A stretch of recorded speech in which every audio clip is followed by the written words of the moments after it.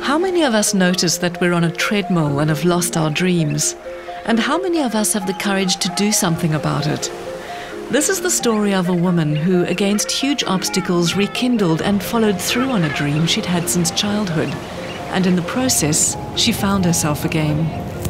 Hi! Hello, I must say that there are few people who can get me up this early. Thank you for coming. I'm glad I could be that one. So this is where you come to train? For my sanity, and this is where I come for training, and this is just, I love the spot. I must say that there was many years that I didn't appreciate it myself. Like you were working hard and living the normal, average life, you know, and it was just miserable, and now it's just so peaceful and calm, and it's just invigorating starting a day this way. So Liesl, where does your story begin? I was born in Vereeniging, never been back there ever. Moved away from there when I was 1 to Joburg. Yeah, just me and my brother and my mom and dad. I think we were quite the staunch Christian family, actually. Nature lovers as well. What kind of a child were you? I think as a kid, I was a little bit not the norm, different. I was very much within myself. Not quite the one that would go fit in, or even try to fit into a clique. It was just not me, you know. I'd rather just go off and do my own thing. When she was small, Liesl had a traumatic experience. This quiet but happy-go-lucky child was forced inwards, trying to make sense of the world and battling an inner turmoil. I went through sexual abuse for about 4 years, from about the age of 4 to 8. By a distant family member. It was tough. I was threatened. I didn't have the guts to speak out about it. I didn't want to tell my parents. So, you know, it's something you just absorb and live with and hope it's going to stop. I got to the age of 8 where I think you start understanding what it's about. I started understanding that this is something sexually not acceptable. And I just basically got to a point one day where I thought, well, I'm going to have to make this stop because I can't ask my parents to make it stop. I literally warned this man that if he ever touched me again, he wouldn't walk again. And thank God it stopped. Are you aware now as a woman, knowing what goes on in the world, how extraordinary it was for an 8-year-old to say that? I think I only realized that now. When she was 8, Liesl's family moved to Cape Town. She'd made her stand, and now it was a chance to leave the past behind. Remarkably, she did, but she preferred to explore the world alone. So this is the house that you grew up in? Yes, the Liesl River runs right at the back of the house, and that's where I always used to go down and, you know, see if there's any fish around. Water has always been this cleansing thing for me, I think, you know, and I would go down to the river by myself and see if I could spot any fish, or, you know, is there anything interesting going on down there, or what was happening at the river. I started having fun, but I was quite happy having the fun by myself. I think a free spirit was kind of born from that. In primary school, Liesl began to grow, not just in age but in size. Soon she was far taller and bigger than her classmates. She felt different and began to retreat even further into her own world. So at school it wasn't always lekker for you, and you'd rush to come home and just come and into that's your my playground. getaway, absolutely, my peace. From about, I would probably say about age of 9, I started growing very quickly. At the age of 11, I was as tall as my teacher was. I looked like a teacher, not one of the kids. And then, you know, you have your body starting to develop, and you started catching up sidewise, not just, you know, you started growing horizontally too. Suddenly you're a giant amongst these normal-sized kids. So I did feel out. I did feel not accepted in a way. In high school, Liesl's size resulted in verbal bullying. A school friend, Tanya Wilson-Harris, watched what was going on and began to understand what Liesl was going through. She was a loner. She pretty much did her own thing. I started hearing stories and things that the girls would say that she was a snob. And the boys were even worse, you know, and they would call her fatty and fatso, and I realised only in grade 10. And she was sitting there and I saw these boys coming past again and, you know, bad-mouthing her and the girls laughing. And I suddenly realised, but hold on, she's not a snub. She's not stuck up, she's being bullied. I think because of my size, I was an easy target for bullies. I wasn't just bullied by kids, I was bullied by teachers. It was very much always about the size. It was, Liesl, we don't know if you can come to, you know, this concert because we don't know if there's going to be a costume big enough. They would put little sayings on pieces of paper and pin it on my back. You know, just various comments, which was always size-orientated comments. Liesl, this is hectic stuff. It was hectic, but I dealt with it in my own way by just being quiet and just reminding myself that, you know, these people are also going to grow up. It's not going to last forever. I just had to be strong. Liesl was sporty and was sought out for team sports where she was welcome because of her size. But in truth, her mind was occupied by life after school, where her dreams could become real. I think it was then when she realised and she said, I still haven't decided what I'm going to do one day, Tanya, but whatever it is I'm going to do, I'm going to make it. So I said, well, go for it. You know, go for it, and I know you can achieve it. After school, Liesl studied architecture, met her husband and had 2 children, but she struggled with the defined roles of motherhood and being a wife. She was losing her sense of self. I felt I needed to fit into what society expected, but I never felt comfortable with that. I had issues with both kids being quite sickly babies, so, you know, it put a lot of pressure on the marriage, in and out of hospitals, and it was not easy. And after about 12 years of marriage, it basically came to an end. Liesl, what was happening for you in those years? I think in some ways I put myself away because there wasn't time for me. There wasn't time for me to explore. There wasn't time for me to be the curious kid that I always was. There was no time to be me. You were in your late 30s and you'd spent 15 years working, living, loving your children, going through a marriage that didn't work. And then you took a leap of faith. What brought you to that point? I was sitting watching a television program with the kids one night, a documentary on cerebral palsy, and it really touched me. I just really got touched by these kids who were in wheelchairs, on crutches, you know, really struggling to move. And they were all just beaming with happiness and smiles. And the one kid was asked, you know, if there's anything you can do, what would you want to do? And they said, get up and run. I thought, here I am, able to get up and run, and I'm not. I'm miserable. That was when I just decided I need to revive myself. I need to become alive and take this leap of resuscitating myself. And I thought, this is my time to start living.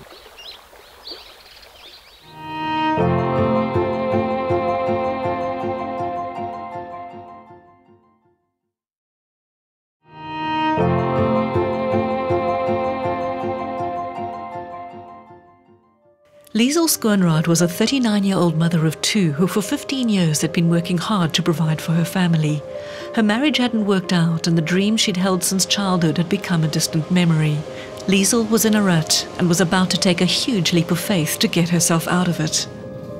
I decided that I want to start this new life by aiming for an adventure that I wanted to do since a very young age, of around about 8. I remember just sharing with my friends that I had this dream of swimming from Robben Island to Big Bay one day. It's something, the first time I laid eyes on Robben Island, that's what I wanted to do. And I was teased because of my size. You're too big, you're going to be like a washed out whale. You know, there's no ways you can do that. I don't know if they thought a big kid's going to drown, big kids can't swim, although I was a really good swimmer at school. I needed to challenge myself to prove that I can do whatever I put my mind to, even with restrictions. I've been told so many years, I'm going to wash out like a whale, I can't do it. I have to do this. I want to start living. I want to do this adventure. She said to me, I'm going to swim Robben Island. And I looked at her and I thought, all right. If anyone else had to say that to me, I would either pack out laughing or I'd say you're crazy. But if Liesl says I'm going to swim to Robben Island, she's going to swim to Robben Island. Because she made up her mind. I joined the gym the very next day. It was time to get fit and to get prepared for the swim. I knew it wasn't going to be easy, and for some reason I needed to do it by myself. I trained by myself. I didn't have anybody coach me. Started off swimming, I think, about 4 or 5 lengths that day and thinking, oh, I'm never going to swim from the island, you know, but I just kept going. There was just no ways of turning back now. By about October, at the age of 39, this was about 2010, I just decided I need to actually get physically into the cold water. I need to start training in the ocean. And I went in knee deep and I was aching from the cold. And I had this moment of thinking, what possessed me to even think that I could do this? But there was this, I can only describe it as this strong inner me that just grabbed me by my collar and said, pull yourself together, you're doing this. And it took me about an hour just to get into the water. And I thought, well, that's enough for one day, you know. Tomorrow is another day. And it was just going back on the weekends and Saturdays and Sundays. I mean, my kids never complained about going down there. They were just awesome and supporting me. Liesl trained for months and on her 40th birthday set out to attempt her dream swim, the treacherous 7-kilometre stretch from Robben Island to Bloberg Beach. The time was now, a physical and symbolic step into a whole new experience of self. On the day, beautiful weather. And as we stopped at the island, I didn't grease up. I had just my bathing costume on. I just thought there's no point in greasing. I trained for this hypothermia. I know I can do this. I just basically jumped into the ocean and started going. I didn't want to even waste time thinking about, am I going to get into the water? I just needed to start this. And I started swimming, and the clarity of the water was something I had to wrap my mind around, because knowing that you could see so far and wondering, would you be able to see if something was swimming towards you? And then I'd just switch off and swim a couple of strokes with my eyes closed again and think, I can't go there in my mind. I have to do this and I will not be interrupted by sharks today. There were times where I thought I might have really put myself literally in the deep end.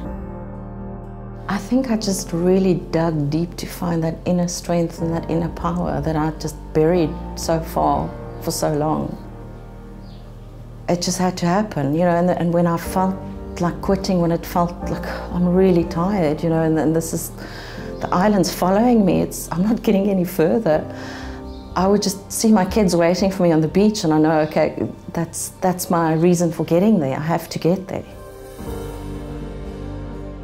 On the 2nd of April 2011, after almost 4 hours in the water, Liesl Schoonraad stepped onto Bloberg Beach.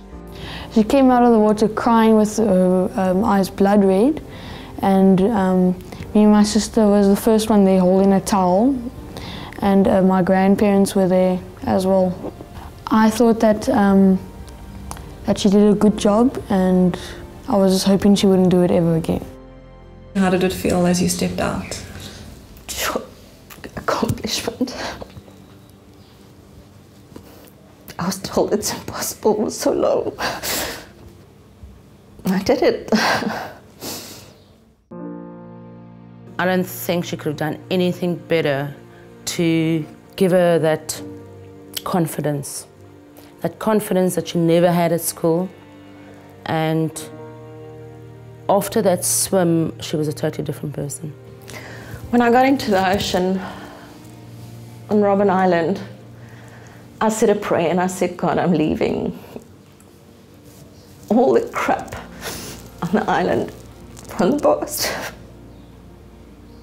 And it's my birthday, and I'm giving birth to myself. It's a new start.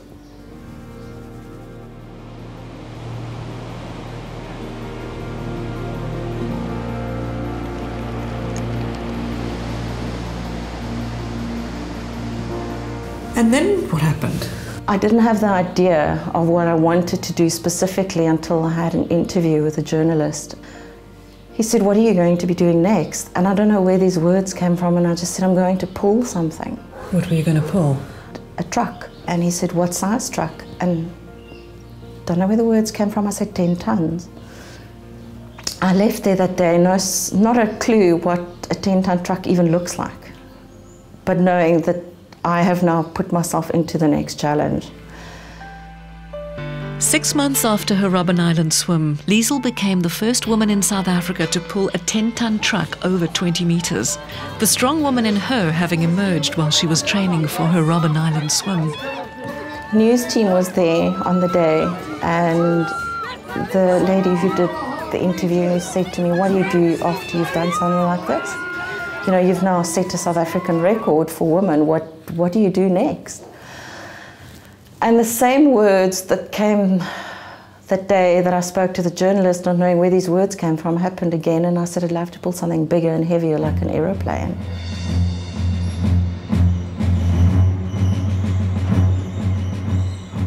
Monday morning I had a phone call from the South African Air Force asking me if I'd like to pull a plane at the Wings and Wheels show, which was only 3 weeks later. But I thought, I've opened myself up to this journey, and I'm not going to say no to anything that comes my way. Liesl, I cannot believe that you pulled this plane. I must say, Lisa, looking at it now, I can't believe it either. When you said you're going to pull a Dakota, you didn't know how big a Dakota... When they said, you know, we would like you to pull the Dakota, I honestly didn't have a clue what size it was. I just, guys, you need to show me what this is, you know, if I'll be able to do this. There was hardly time to train. I had to have a week of recovery after the truck, and then you have a week of preparation, and the week in between was just kind of like photo shoots and mentally preparing yourself. And 3 weeks later, I think it was the 9th of December 2011, I became the first woman in the world to pull a Dakota aircraft. Just look behind you at what you pulled. I know. It's quite amazing looking at it today. So what are you thinking when you've got the harness on, or you're swimming, or you're pulling? With the swim and the pulls, it's very much a mental thing, not just physical. And with the pulls, standing there, you go into your own space. I just switch off to everything that's happening around me. When else in your life have you felt that clarity? The age of 8, when the abuse had to stop. It was just, this is it, no more. This is it. This is the moment. It will happen.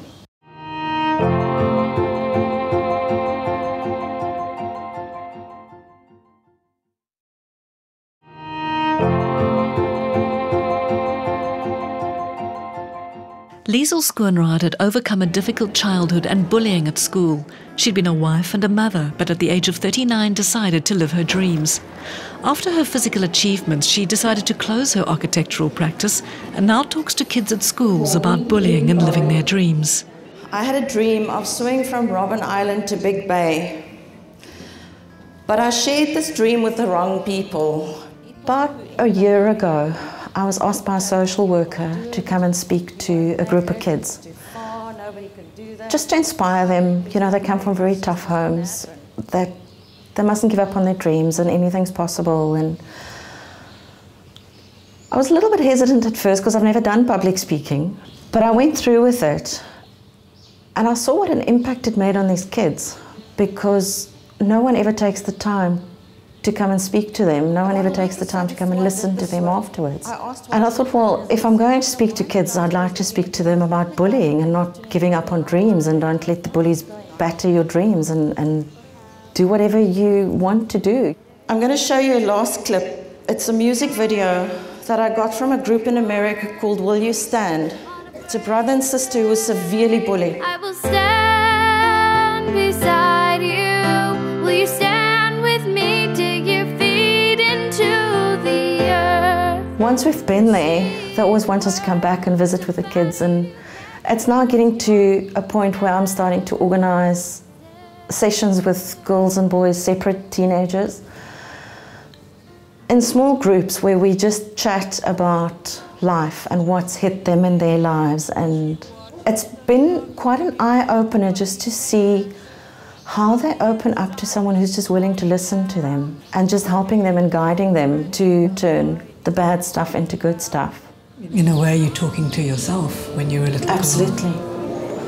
It's like the little me sitting in the audience when I speak to the kids, you know, and almost like if you had to relive it, this is what you should have done. But I don't regret anything that happened ever, anything, because all of that led up to who I am today. I wouldn't have needed to find that inner strength to go and speak to kids, and I wouldn't have been able to reach that child who's now suicidal due to being bullied if I didn't go through those things, and that forced me to find my strength. Anything is possible. If you stay positive, you can do anything. At this time, I decided to also start winding down the architectural business. The industry started taking a dive again, and I thought, well, you know, this is the perfect time. And it's almost as if God was just leading me into complete new journey, you know, the fulfillment of where things were leading to. Liesl's leap of faith went global on the web, and through it she met her fiancé, former US strongman Rick Taylor. Her leap had not only brought her a stronger sense of self, but a second chance at love. You're in your early 40s now, and you really took a decision to course correct your life. What's going to happen in the next 40 years? In the next 40 years, I'd really like to start groups for kids, support groups. Summer camps, weekend camps. There's such a lack for kids to speak out, and I think they feel so lost and so alone, yet they're actually not. I wish now, after all these years, I could have made a difference in her life at school. And that is why I'm so proud of her today, that she is achieving what she wants to achieve. And no matter what it is, she's going to achieve it.